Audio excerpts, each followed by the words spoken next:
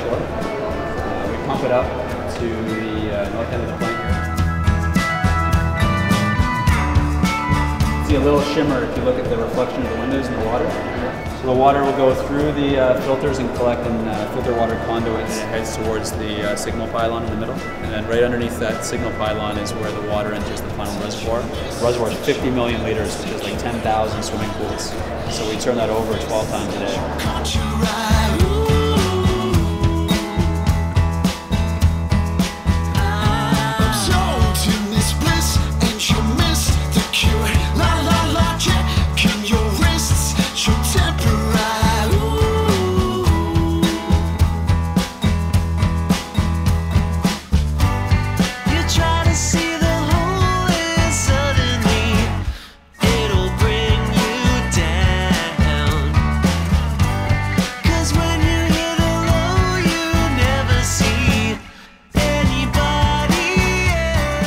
The Gretchen Ross Production Center. It opened up in April 2011. It's 59,000 square feet of production space.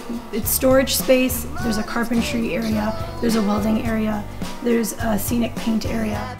One of the most interesting things about this place is that 90 ballets are stored here. So each ballet, once it's produced, everything is kept, everything is maintained, everything is cared for. There's something called the Blue Book, which is a book that lists everything a ballet needs, like the props, the wardrobe, the scenery, and then that blue book is kind of your guide to pulling out the props, pulling out the sets, pulling out the backdrops. And it's a really cool place because there's so much stuff in here and there's so much that goes on behind the scenes that people don't see when they go to a ballet. You try to see the whole and suddenly it'll bring you down.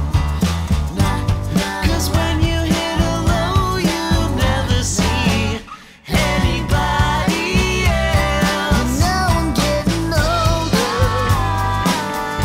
'cause I crossed the stage, and mom's getting colder. This is the Center for Urban Ecology.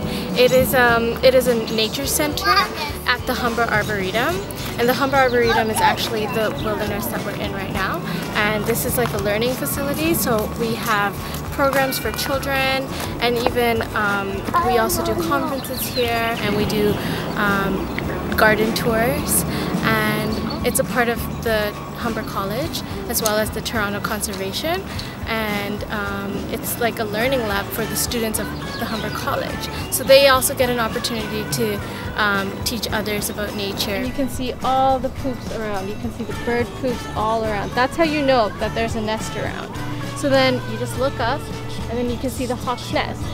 You can hear them around too, but right now I don't know where they are.